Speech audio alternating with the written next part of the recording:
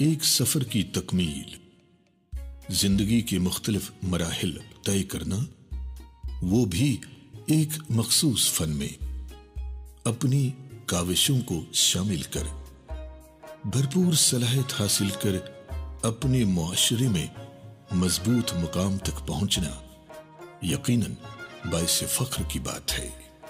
وہ بھی جب صوفیانہ موسیقی کو مرکز مان کر اس فن کی عبادت کرنا آج کی تاریخ میں صوفیانہ موسیقی کو زندہ جاویداں رکھنا اور جدید دور کی ترجمانی میں اپنے آپ کو صفوں میں شمار کرنا اسی لیے لازمی بنتا ہے کہ یہ کلا روحانی جذبات کو چند پلوں کے لیے سکون بخشے۔ یہ اور بات ہے کہ صوفیانہ موسیقی کی جوانی کا نکھار اور شادابی کچھ اور ہی ہے۔ یہ سدا بہار موسیقی صرف کشمیر کی ہی آبرو نہیں بلکہ مختلف بیرونی ممالک نے بھی اسے عزت سے نوازا، اور اب یہ فن ان کے دلوں میں اپنا گھر بنا چکی ہے۔ موسیقی روحوں کی غذا ہے۔ ہماری مراد استاد محمد یعقوب شیخ سے ہے۔ وادی گلپوش کی حسین تر دل فریب گود میں زمیندار محلہ حب کدل کے استاد محمد یعقوب 10 اپریل 1960 کو پیدا ہوئے۔ ظاہر ہے یہ مفلسی اور سادگی کا دور تھا، پر ہر کوئی شخص ہر نکڑ پر سکون کی سانسیں لیتا تھا۔ تہذیب کی بندشیں ہر کسی پہ طاری ہوا کرتی تھی۔ استاد یعقوب صاحب نے اپنے ہی علاقے میں پرائمری اور مڈل کی تعلیم مکمل کر نیشنل ہائی اسکول سے 10ویں کی جماعت پاس کی، اور پھر ان کے لیے موسیقی کی عبادت کا دور شروع ہوا۔ استاد قالین باب صاحب سے باضابطہ تربیت حاصل کرنے کے لیے ان کی درسگاہ کا رخ کیا، جہاں سنتور، ستار کے علاوہ طبلہ بجانے کی تعلیم حاصل کر سن 1978 میں تب کے ریڈیو کشمیر اور آج کے آل انڈیا ریڈیو سری نگر میں آڈیشن میں شرکت کر صوفیانہ موسیقی میں بی گریڈ آرٹسٹ کے طور پہ منتخب ہوئے، اور صوفیانہ موسیقی کو ریڈیو کے ذریعے گھر گھر تک پہنچانے کا موقع فراہم ہوا۔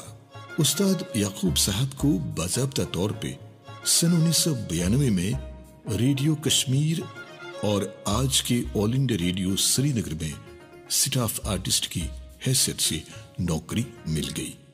اس کے بعد اس فنکار نے کبھی پیچھے مڑ کے نہیں دیکھا۔ سنگیت کی مزید باریکیوں کو سمجھنے کے لیے استاد شیخ عبدالعزیز، استاد کمال بٹ جیسے نامور شخصیات سے رابطہ قائم کر کے صوفیانہ موسیقی کی نزاکت، نفاست سے روبرو ہوئے۔ سر اور ساز کی جگل بندی، عمدہ اور چنندہ شعراء حضرات جن میں رفیق راز، غلام حسن غمگین اور عبدالاحد زرگر جیسے بلند پایا شاعروں کے کلام کو صوفیانہ موسیقی میں شامل کر اس فن کو عروج تک لے جانے میں کامیابی حاصل کی۔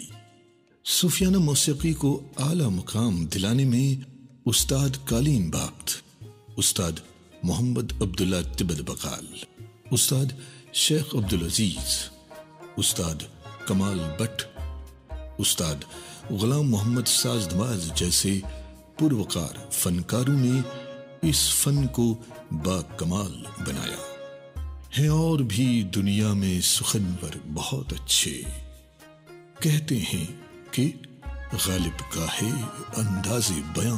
اور اس دوران یعقوب صاحب کو ملک کے علاوہ بیرونی ممالک میں اپنے فن کا بھرپور مظاہرہ کرنے کا موقع ملا اور حاضرین سے واہ واہی لوٹی۔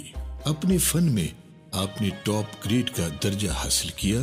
استاد یعقوب صاحب ندامت کا زیور پہنے خدا کی عبادت میں مصروف اپنے آپ کو اس فن میں ایک چھوٹا سا کلاکار مانتے ہیں۔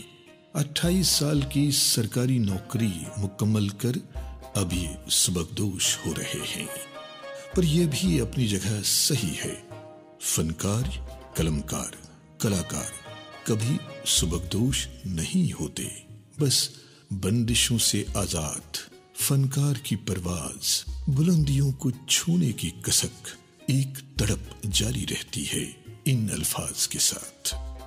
میں کہاں رکتا ہوں عرش و فرش کی آواز سے، مجھ کو جانا ہے بہت آگے حد پرواز سے۔